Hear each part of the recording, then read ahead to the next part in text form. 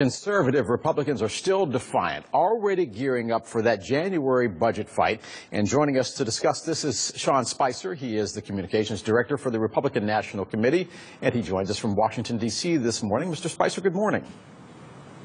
Good morning, Del. Thanks for having me. 16 days of government shutdown have come and gone, with Republicans not getting any of the concessions they asked for. So many are asking, was it worth it?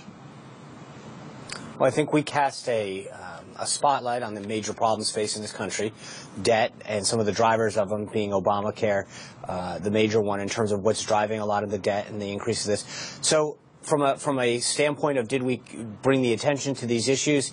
Yes. Does it give us an opportunity? As the president said, he wanted to get past this so that he could negotiate. I think it's pretty clear now that we have set that table and said, Mr. President, now we've agreed to these terms.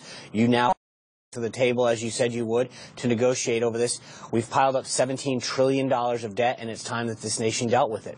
But the polls are indicating that Republicans, the shutdown, it did not bear well for the Republican Party. In fact, some say, almost 75% of the people say they don't like your party. What do you say about the polls? Well, Del, I mean, let's be honest. They say the same thing about the president, the Democrats. I don't think that what happened here looked good from the outside. I think a lot of Americans looked and said, what's going on in Washington? But at the end of the day, I think you can take the short-term hit. And what's happened too often in Washington for decades, frankly, is that people have passed the buck and done the right and done things that would be appealing to constituents back home, mainly through increasing spending. And look what we've ended up. I think at a time the Republican Party and our members, especially in the House, stood up and said, enough's enough. We have major problems. We need to be honest with the American people about what those problems are. And it may not be politically popular at the time, but I think that the long run, it'll pay off. And I think you're correct. The polls they're not kind to anybody, anywhere. But the bottom line is, regardless of which way you look at them, those polls, if you were an auto mechanic, nobody would bring their car in to be fixed either by the Republicans, the Democrats, or the White House. So what do you do come the midterms, and what do you do come 2016? Well, just to play on your example for a second, Del, when you bring in your car and your mechanic says all of these things are wrong, it's going to cost you a lot of money, you're not happy with the guy. But at the end of the day, there's no one that's happy when they go in and they look at their mechanic and the mechanic tells them all the problems. But when you have a good mechanic that's honest with you and tells you, look, I know you don't want to hear this, but we have serious problems with your car. If you don't fix the engine, it's going to go out from under you. We've got to start dealing with it. Here is a maintenance schedule that will allow you to keep the car, get it back in shape, avoid you from calamity where you'll break down on the highway someday. You may not like to hear it, but you may be mad at the time, but you probably come back a few days later and say, you know what, I appreciate you being honest with me. I know that you have my best interest at heart. And so I think what we need to do is to continue to have this conversation with the American people and say, okay, I know you didn't think this was pretty, but we have serious problems. We have solutions to tackle them. We want to tell you about how to do that, and we're the party that's going to be honest with you about what we need to do to sustain the, to keep this country on the right track. Are you being a bit disingenuous by now tying this to the debt when all told for months it was about Obamacare? And I couch it this way by saying the president now admits that there are problems with the Affordable Care Act that you call Obamacare, saying that there are glitches in the system and things need to be fixed. So moving forward, what are you going to tackle? Are you going to tackle the glitches, or do you still want to dismantle Obamacare? Well, let's remember, Del, that I know this got messy at the end, but it's because there were two separate issues. The debt ceiling came due just after the fiscal year the government ended. Obamacare was tied to the shutdown. The entitlement reform and everything else was tied to the debt. What happened is you had those two issues collide, and that's what I think frankly made this a lot messier, is that people stopped trying to figure out what was each problem and where did they come together. But so coincidentally, they do tie together. Obamacare is a major driver of the debt. So I think going forward now, because as you recall, there were two issues. One, people kept talking about what it would take to get the government back open, and two, what it would take to raise the debt ceiling. As they came together, one big deal allowed both of them to be avoided or to be dealt with at the same time.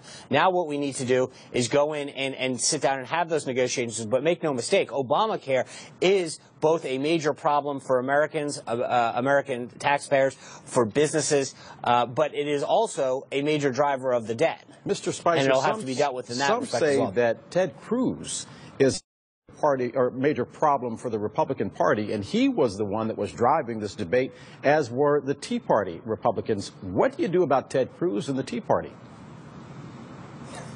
We embrace him. I mean, this is a. You embrace we wouldn't be where we are.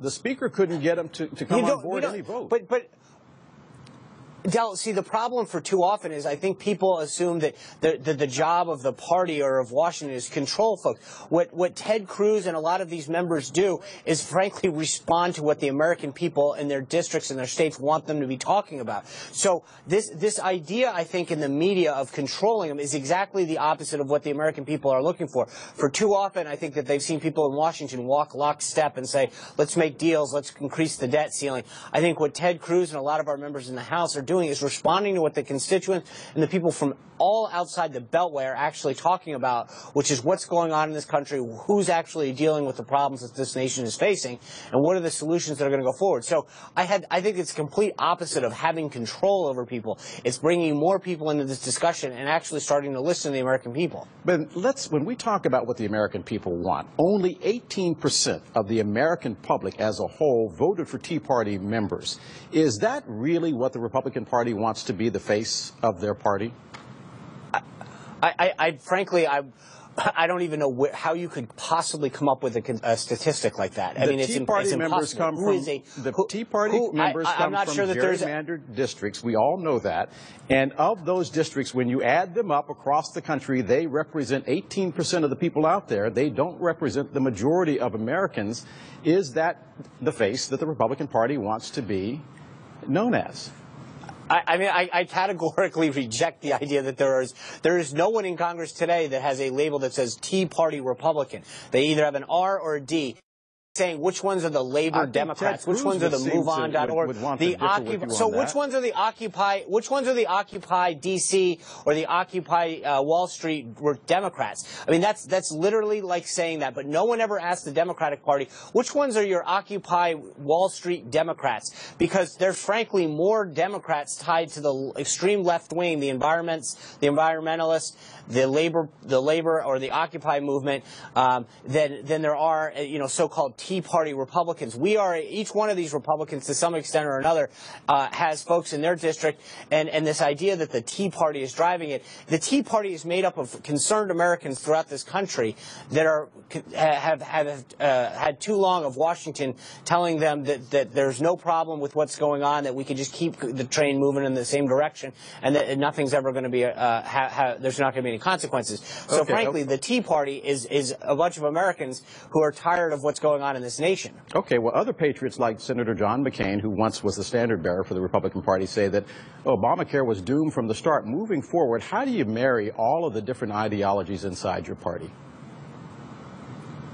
Well, I think the one thing that is forgotten is that everyone in the Republican conference, in this particular case and in others, was united. There wasn't one Republican that was opposed to defunding and replacing Obamacare. Not one. The question came down to how do we do it? And you had a group of senators and some House Republicans that thought that they had a strategy that would work. Others believed that they would have to be done in a piecemeal approach. Some thought wholesale replace. But that is a fundamental disagreement about tactics. At the end of the day, we all believe in ending up at the same place. This is the most unified conference that we've ever had in history. And I think that too often what gets confused as a difference over tactics is mistaken for disunity within the goal.